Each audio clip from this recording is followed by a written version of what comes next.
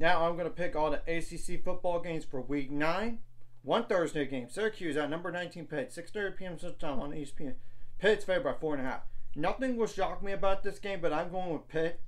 They're at home. That's the only reason why. Now, October 25th. Louisville at Boston College. 6:30 p.m. Central Time on ESPN2. Louisville's favored by 7 points. I think Louisville somehow escapes with a win, but I am not confident.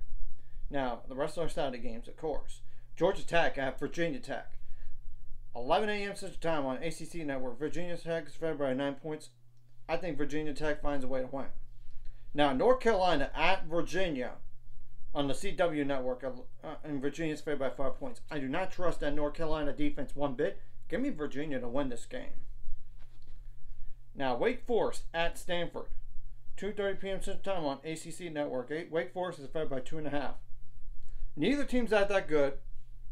And I am concerned about the long travel for Wake Forest, but I think they win. Now, Oregon State at Cal. 3 p.m. Central Time on ESPN2. Cal's favored by 10 points. For a team that cannot finish a game, that is too much to ask on the spread, I think.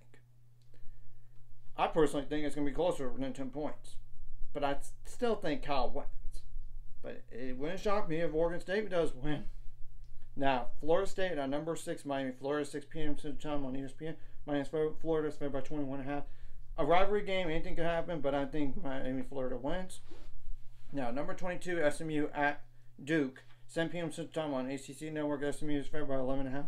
It does concern me about the travel, but I think SMU wins this football game. So, anyways, if you like this content, hit the like and subscribe button. See you guys later. On the road to 7 subscribers. Of course, ultimate goal is 1,000 more. So, money out there. Of course, like a video, comment video really helps YouTube algorithm. So more people see it. Sharing the video does help as well, so more people can watch. And if you're watching and not subscribed, hit subscribe button. Hit the notification bell as well.